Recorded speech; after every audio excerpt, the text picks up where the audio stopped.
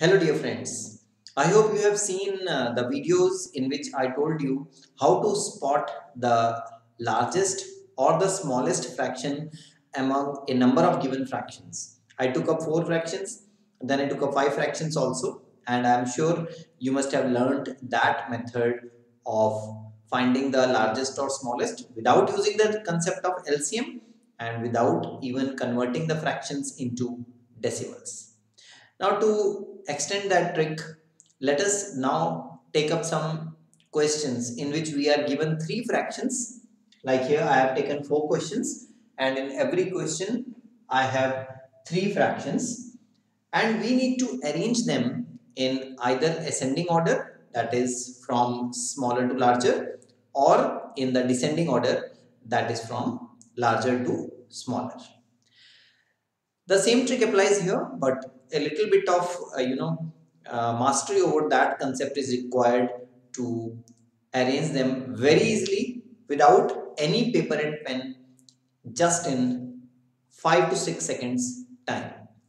Very handy trick for competitions, and students at junior level, they should learn these tricks right from the beginning so that when they appear in competitions they save a lot of time. Let's see the first one. Now see, the question which I am taking is 2 by 3, 7 by 8 and 3 upon 5. Now I told you that we have to multiply the numerator of one fraction with the denominator of the other. So just compare first 2 and find out which is the larger among the first two. Just forget the last one. We will compare the first two only. Now see, when you compare the first two, this is 2 into 8, which is 16, and this is 7 into 3, which is 21. And we all know that 21 is greater than 16. So how is 21 obtained? 21 is obtained by multiplying the numerator of this by the denominator of first. So the numerator, the fraction of which we have taken the numerator, that is the larger fraction. So out of 7 by 8 and 2 by 3, 7 by 8 is the larger fraction because the numerator on cross multiplication with the other gives a larger product. So 2 into 8 is 16 and 7 into 3 is 21. So 21 is greater, which is obtained by multiplying 7 by 3. So 7 by 8 is greater. So out of these two, this is greater. 7 by 8 is greater. Now let us compare this either first with the third or second with the third. Now this will give you the answer. Let's see how. See, when I compare the second and third, 7 into 5 is 35 and 3 into 8 is 24. Now see, 35 is greater, and how is 35 obtained? It is obtained on multiplying the numerator 7 with denominator 5. So out of these two, this 7 by 8 is again greater. So 7 by 8 is greater than 3 by 5. Now see, 7 by 8 was greater than 2 by 3 also, and 7 by 8 is greater than 3 by 5 also. So we have obtained one result that out of these 3 fractions, 7 by 8 is the largest. So we are arranging in descending order now. 7 by 8 is the largest. And what about the second one? For that, you need to make the final comparison, and that is to multiply 2 with 5. I am comparing the first and third fraction now. 2 and 5, they give you 10. 3 and 3, they give you 9. So 10 is greater, which is obtained by multiplying this numerator with this. So this is greater than this. So 2 by 3 is greater and 3 by 5 is smaller. So 2 by 3 is greater and 3 by 5 is smallest among these 3 fractions, thereby giving us the result that 7 by 8 is the greatest, followed by 2 by 3, followed by 3 upon 5. A very easy method, just requires a practice of 10-20 minutes. Take 30-40 such questions and you will be able to arrange the 3 fractions in either ascending order or descending order. Let's apply this trick here. to solve one more question. This is 5 by 3, 8 by 5 and 9 by 7. Now I am comparing the first and second. Now see, 5 into 5 is 25. You don't need to write these numbers. I am just writing it just to tell you the steps. In competitive exams, you can just watch and tell which is the greatest. So this is 25 and this is 8 3s are 24. So out of 25 and 24, 25 is greater, which is obtained by multiplying this numerator with this. So 5 by 3 is greater than 8 by 5. So we have one result. Now compare 5 by 3 with 9 by 7. Now see, 5 into 7 is 35 and 9 into 3 is 27. So 35 is greater. So again 5 into 7 is obtained. The product of 5 and 7 is 35.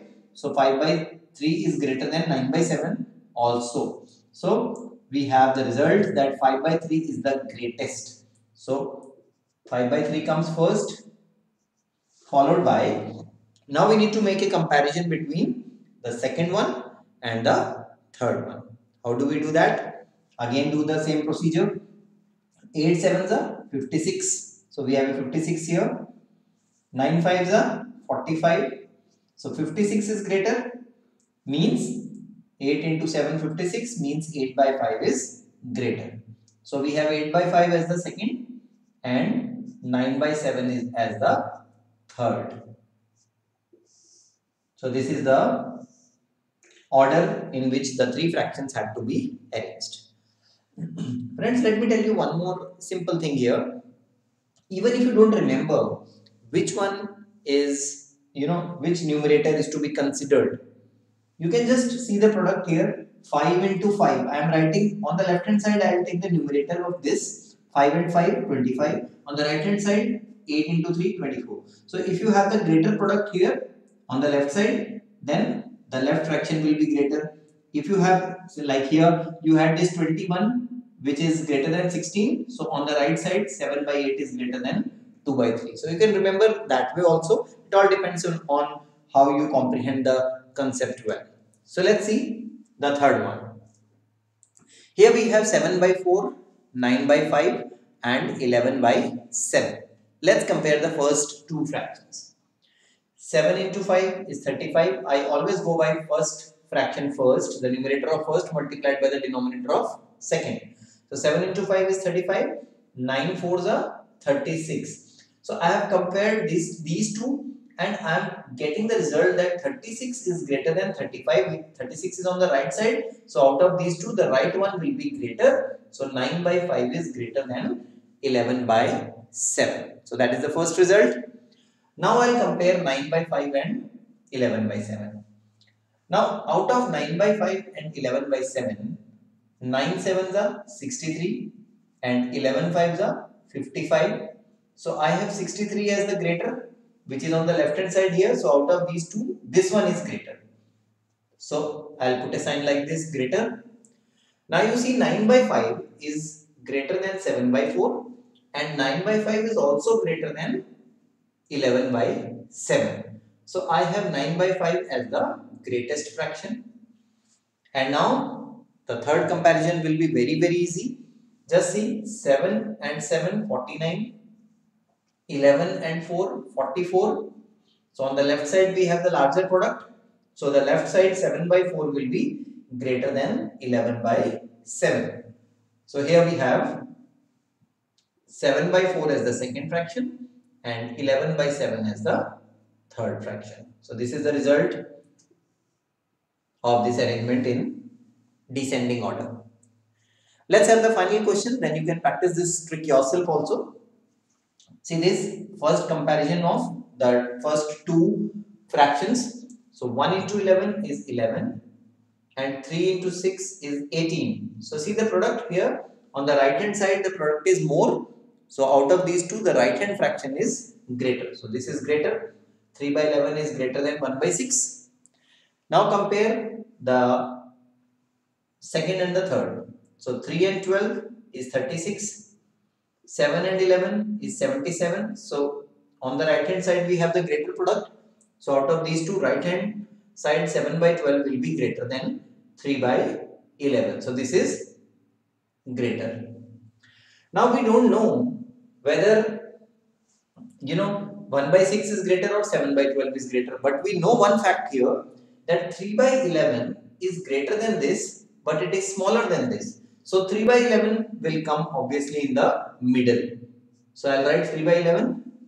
Now I just need to compare the first one and the last one. Now let us see if this will come on the left hand side or this will come on the left hand side. For that comparison, do that process all over again. 1 into 12 is 12. 7 into 6 is 42. So on the right hand side we have the greater product. So right hand side, that is 7 by 12, will be greater than 1 by 6. And 7 by 12 is always already greater than 3 by 11. So this is the greatest, which will come first, 7 by 12. And 3 by 11 is greater than 1 by 6. So 1 by 6 will come at the end, thereby giving you the response or the answer that 7 by 12 is the greatest, followed by 3 by 11 and then by 1 by 6.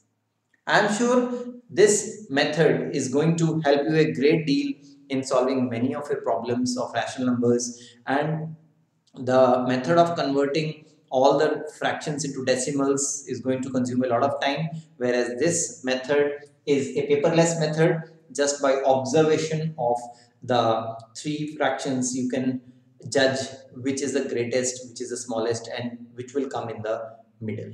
In my subsequent videos I'll consider 4 or 5 fractions also, so keep watching. And if you like all these videos, do share it with all those who are preparing for competitions, and especially with the junior students. And if you have not done till now, do not forget to subscribe the channel.